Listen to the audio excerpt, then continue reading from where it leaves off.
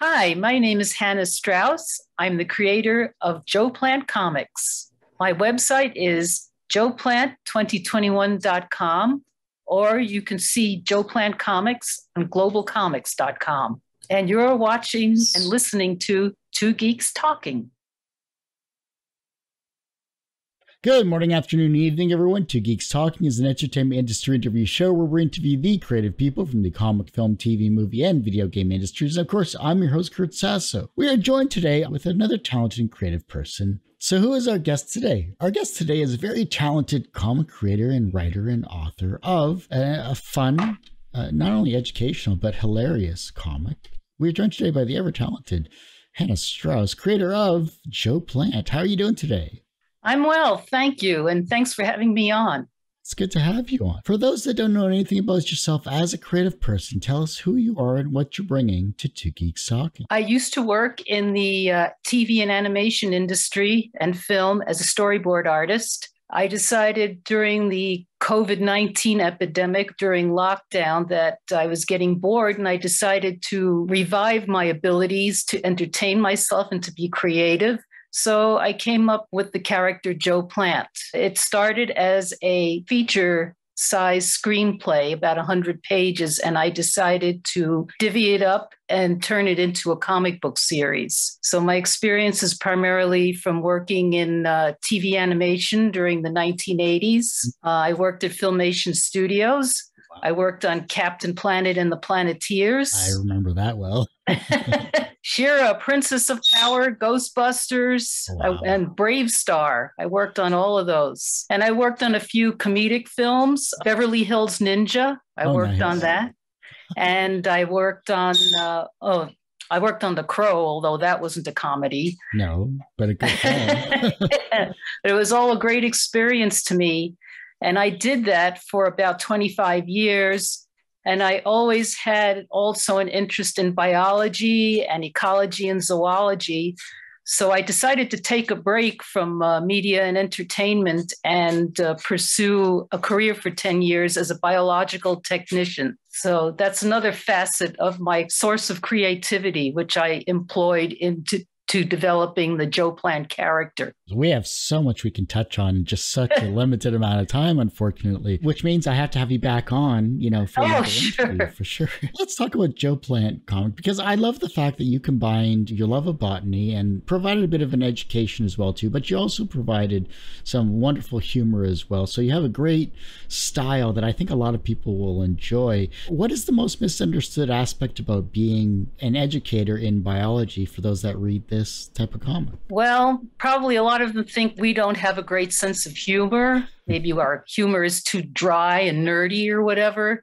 Since I did work in the entertainment industry around very creative and funny people, that can't help but have rubbed off on me. And I wanted to put that into the Joe Plant character to make him relatable to as many people as possible in order to make the subject matter more appealing and get my point across. So, and what challenges did you face when you started creating this comic that maybe newer people in the comic industry could learn from? Taking the script and well, it wasn't really that difficult for me because I worked as a storyboard artist and I was used to working from scripts. I always had to create the visuals to go along with the dialogue and the action that was described in the screenplay. So adapting it into a comic wasn't all that difficult, although there were different parameters I had to follow, formatting it for a comic that might be different than for a film or TV storyboard. I edited out some action or dialogue that I thought might be too boring and draw it out too long. And I added like more comedy and slapstick and gags to make it more visually appealing. I always love the fact that when we have creative people on the show that they're an artist and a writer, they do everything all together in one. So everything relies on themselves. In terms of the creative process, what did you enjoy about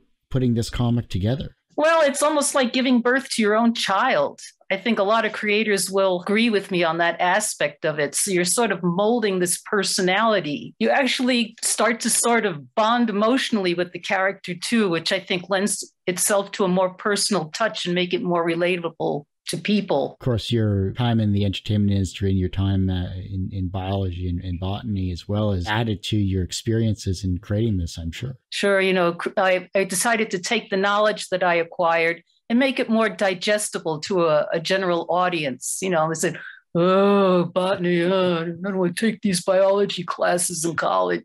Couldn't. So I didn't want to take that approach. But also, I had a lot of experience doing educational art outreach and interpretive programs, working for the Park Service and for a couple of nature preserves. So that came into play, too, to being able to relate to an audience. And that's what I noticed about your social media presence as well, too. You're still educating and still providing interesting tidbits of knowledge that I don't think a lot of people understand, which right. You're like the Steve Irwin of botany. Hardly, no. Botany is not actually my specialty. I'm more of a generalist. There are a lot more fun people out there that are specialists in botany than I am. Actually, my knowledge of botany is very generalized as compared to people who specialize in it. And there are plenty of other people that are YouTubers or whatever out there that do a far better way of presenting that information than I do. Well, I enjoy what you're putting out there. So, Oh, thank you. So for me, there was and this is a quick segue story. For me, I really enjoyed the sciences and computers and all this other stuff. So right. I was very fortunate to have a wonderful biology teacher named Mr. Spinks, who unfortunately passed away. But he gave me my love of perennials and my love of plant life. And he just had a wonderful persona about him to share and educate. And I'm glad I'm seeing very similar aspects of what he taught with what you're creating in not only the comic, but also with your social media too. Yeah, I think we're beginning to understand now that the botany kingdom is a lot more complex than people give it credit for. Yeah. They're far more complex organisms than we may realize in everyday life because we walk by them and not notice them. They're kind of static. They don't really move much in front of our eyes. So we don't pay much attention to them. There's a deep well of knowledge and information we're tapping now on how complex the lives of plants really are. So I try to incorporate that now in issue 2 of Joe Plant Comics, no, in issue 3, issue 3, which is called Adaptations, where Joe Plant is learning how to deal with his new persona and as being part plant. Issue 1 is free on Global Comics. They're all free. Every one of them is free. Yeah. Why Global Comics and why you wanted to post there for Joe Plant? Global Comics is a great platform for indie creators to showcase their work. The people who have created the platform have really gone out of their way to make a very special site that helps creators, indie creators especially, who want to expose their work and share their work with the world. And they're always coming up with new things to incorporate into the site where you can monetize it and present it and all types of new add-ons that they're creating. And I highly recommend it to other creators if they would like to have another showcase for their work. There's a lot of great content there as well, too. And we never have enough time in the day to read everything. Oh, yeah. Yeah. I'm glad that a lot of creators are finding that platform now and using it. It's just another outlet for them to be able to expose their work. What was an early experience where you learned that language had power? Oh, my God. The minute I opened my mouth. What you say, that whole thing, the pen is not mightier than the sword. Oh my goodness. You learn sometimes what to say and what not to say. No question. Everyone usually asks, what's the wisest piece of advice or what's the most bullshit piece of advice that you've received in your career? But what is the second wisest piece of advice that has stuck with you in your journey as a creative person? Let's see, given like bits of advice from Will Eisner and philosophy teachers, don't overthink things because that's when you get into trouble. You might come up with suddenly a concept or an idea that's really fresh and just write it down. Because sometimes when you start to dissect it and pull it apart in an attempt to make it better or refine it, you actually ruin it. So sometimes you just have to go with your gut and just take it from there. That's pretty much the way that I work. How have you been able to accomplish that in your own careers? Let's say I was working out a scene in a film and storyboarding it. I'll do different iterations of it. Then they find out the director says, well, I like that one. And that's the first one that I went with.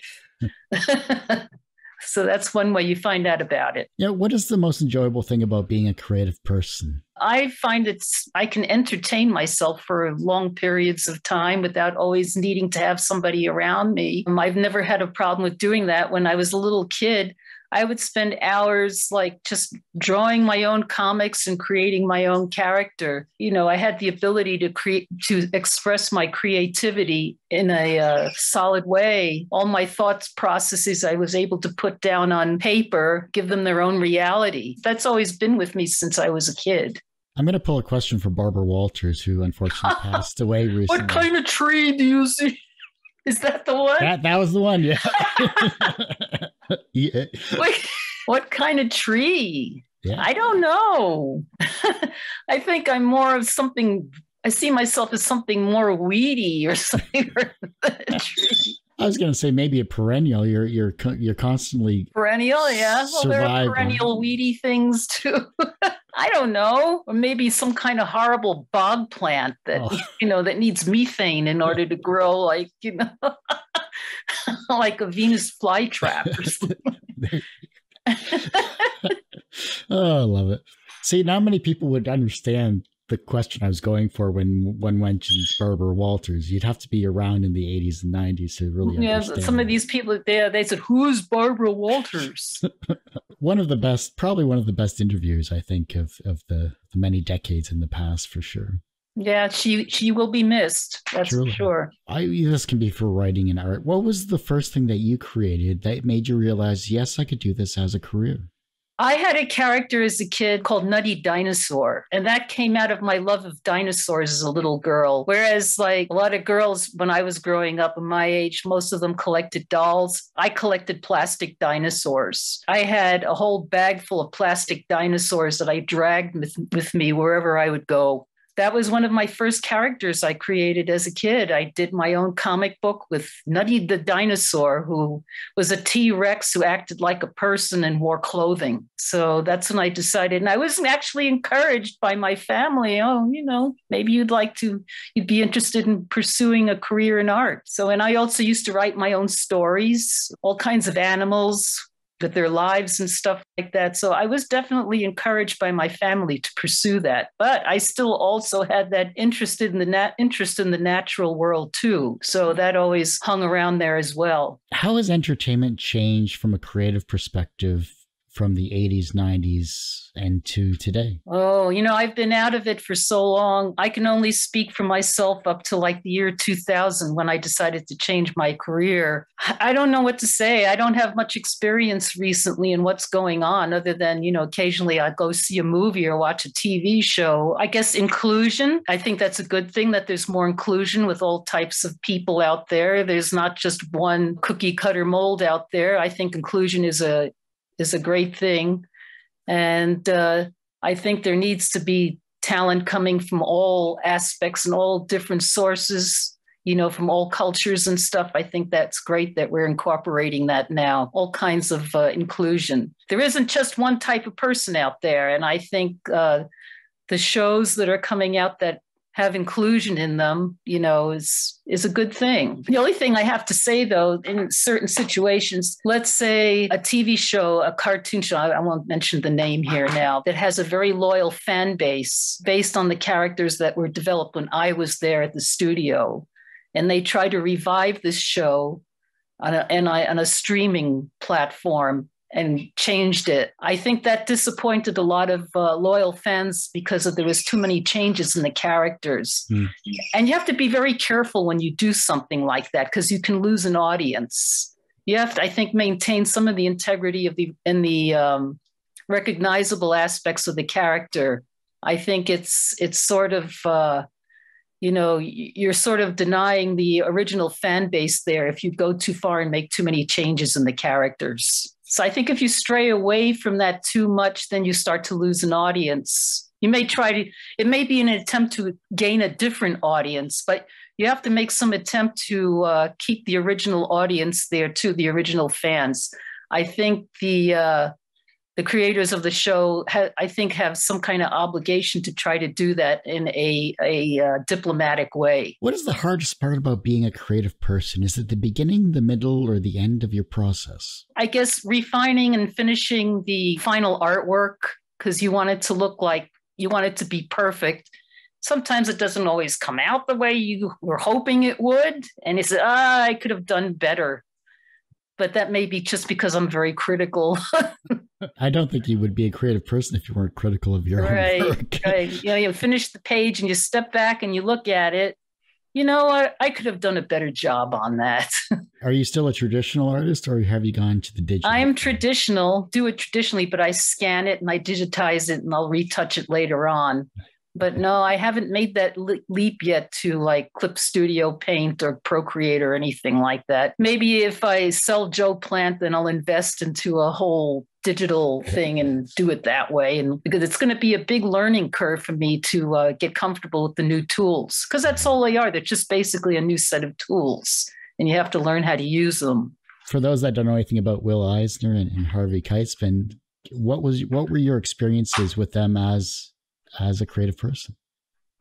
Will Eisner, I learned a lot about continuity and storytelling with him. One of the concepts that he tried to emphasize to his students is that the reader should be able to understand what's going on a page that's been laid out without really having to have a lot of words or dialogue or anything. They should be, your visuals should be effective enough that it's very easy to understand what's going on conceptually on the page. Mm-hmm.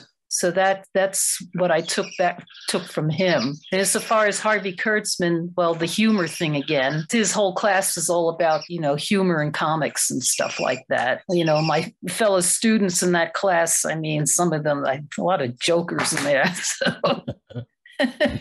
I think you have to have a sense of humor, though, when you're a creative person, because you're so focused on the task at hand that sometimes you can lose yourself in the process.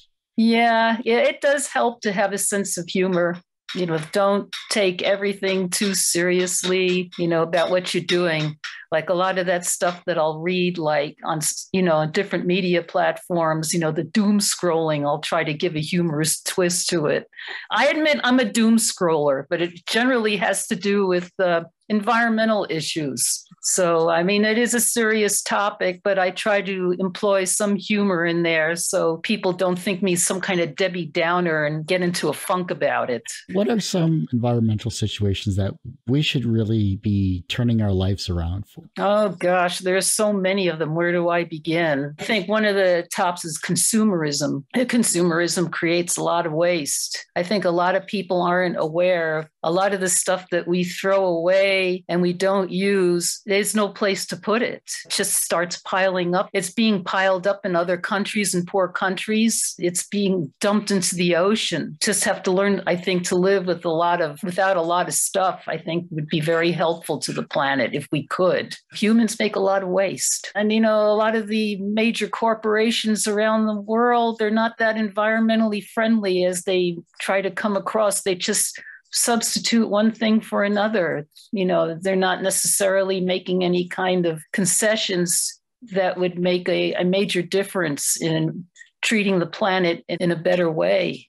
Just about your creative process as a person. And there are no wrong answers, so it is what it is. It's your own introspective nature. I like to read a lot of factual material, more so than fictional. A lot of research has a great influence on my creative process. I figure the more knowledgeable you are as a creator, the more creative you can be. I don't know, do you understand what I'm trying to say? Yeah. Then you have a knowledge base to tap from in order to create something wonderful for other people to enjoy and to share with them, and to put a message out there that they can understand and appreciate. I'm always like into reading like research papers on biology or latest findings and, in ecology and stuff. That's always helped me a lot. And it's good experience to pull from as well, too. I had an interview with Jill Thompson, and I asked her what makes a good artist. And she said, well, from my experience, I was always told not to say no to anything so that she would gain experience in art in any different area. Yeah, I agree with that. The more open-minded you are in learning different aspects of subjects and topics in life, the more you can feed your creativity. I think the more well-rounded you are in terms of knowledge, it'll be more helpful to your creativity. Everyone has one person that inspired them on their path to where they are today. Who was that for you? Well, probably the one person that motivated me the most to pursue my creative career was a junior high school art teacher. She was, I don't remember her name. She was a very kind woman, and she was the one that encouraged me to take a test to get into a specialized high school for artistic students. And I think she was the one that really helped to trigger and jumpstart my career. From a professional standpoint, you've had a wonderful batch of careers in entertainment, in biology, and of course now comic creation as well too. And you've created now 3 issues of Joe Plant, so congratulations on doing that. And Thanks. So you are professionally successful in that regard. Do you consider yourself personally successful? Yeah, I think so. I think looking back now, I'm 67 years old, which I'm not afraid to say. And I think I've accomplished quite a bit in my life. I'm always looking forward to doing more and trying other things as well. It's not the end of my life, but looking back, I think I've accomplished a lot and I have no regrets in the paths that I've decided to take. I'm very happy with what I've done so far. The reverse of success is failure. How do you deal with your failure? Well, I notice as you get older, you're more accepting of it because you're more aware of your weaknesses and you learn to accept those and your vulnerabilities and the fact that you're human. You're not going to be successful at everything. When you're younger, it's really hard to deal with that, with rejection. But as you get older, with wisdom, you don't get riled up about it as much anymore because you begin to accept the fact that you're a human with strengths and weaknesses. And with every failure, there can always be a success. The younger generation is looking at your work and they're becoming inspired to be creative in their own way, whether it's as a person in entertainment, in comics, in botany, or biology. Who knows what they may aspire to be creatively in the future. How can they inspire the generation that follows them? By not being afraid to share your ideas and opinions and reaching out to them. Engagement. There's lots of ways you can do engagement, like doing interviews like this and sharing your information and knowledge. If they have questions, being open to answering those questions to the best of your ability and giving them information if they ask for it. So that's the approach that I usually take. If your life was a film, TV series, or comic book, what would its title be? And what would its soundtrack be? Oh, oh my gosh. That's one. What would it be? I don't know. My misadventures. I don't know. Soundtrack? Yeah. Probably the one from Rain Man. Yeah, that was a good one. Mm-hmm. That was very good. Zimmer, yeah. Yeah. Oh, yeah. Classic. Yeah. Mm-hmm. Yeah, I have that in my collection. Well, Hanna, I do hate to say it, but that ends this particular episode of Two Geeks Talking. I want to thank you so much for coming on the show.